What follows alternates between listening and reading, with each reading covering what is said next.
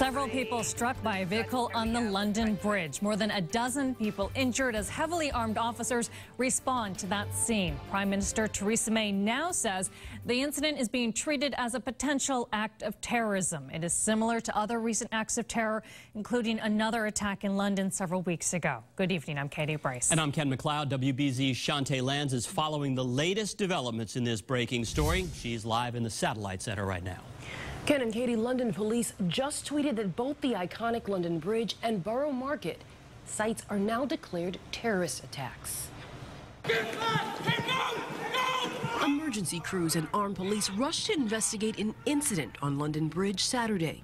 Witnesses say a man jumped a curb and mowed down pedestrians. There's a crushed van outside Brindisa. So it looks like that's obviously where vans hit or something.